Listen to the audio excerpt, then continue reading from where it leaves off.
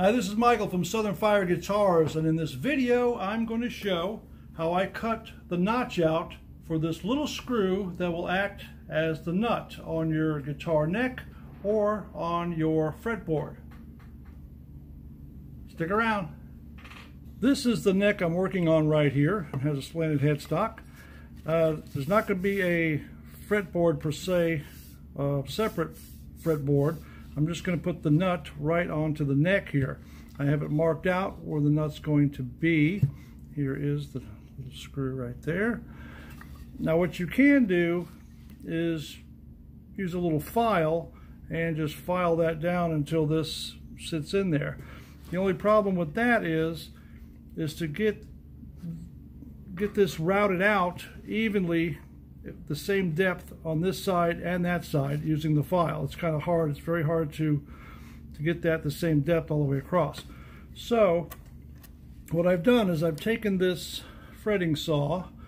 You've all seen these, and it has a 0.023 kerf, which is the thickness of this blade, and this hole here was already in the saw when I bought it to hang it up. So I put another hole here in the saw, and I've attached a piece of oak that's very straight, flat, and true on this end here. And I've drilled holes into the wood where the screws go, but I've drilled a few different holes going this way, so this board, if I loosen these nuts, this board will move up and down, so I can change the depth of the saw cut. So I've got it set where you can see that just the teeth are showing all the way across, and then I've got it tightened down with lock washers and these little nuts here. So what I'm going to do is I got my little square. I've got it, like I said, I got it marked off where the nut's going to go. I'm going to put my square there and take my saw and just cut one slot right here.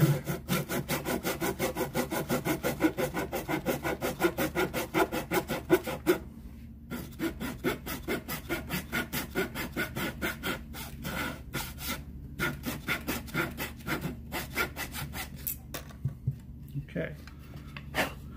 Now you can see the depth of the cut, and it's pretty much the same on the other side.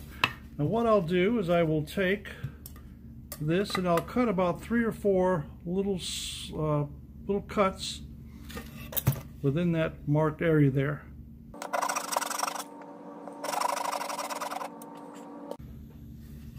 Okay, you can see that I've cut a few slits there. Actually a chunk already came out of the middle there. Then I'll take my chisel and put it in there very carefully and just twist.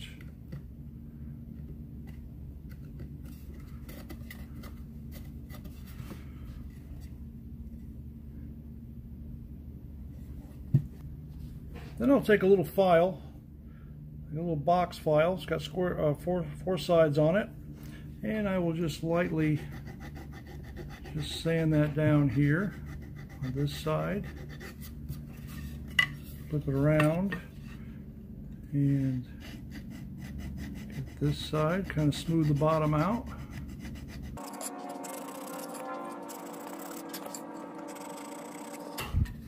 There you go. Probably use a little sandpaper in there as well just to clean it out, smooth it out, and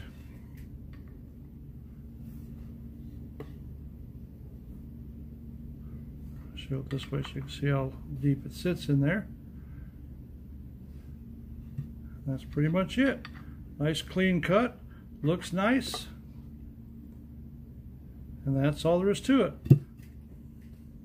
Hey, thanks for watching that video on how to cut this slot out for your nut on your 3-string cigar box guitar. You can also do the same technique if you're using an actual bone nut in there as well, to slip it in there. But thanks for watching. Don't forget to like and subscribe to this channel for more cigar box guitar videos.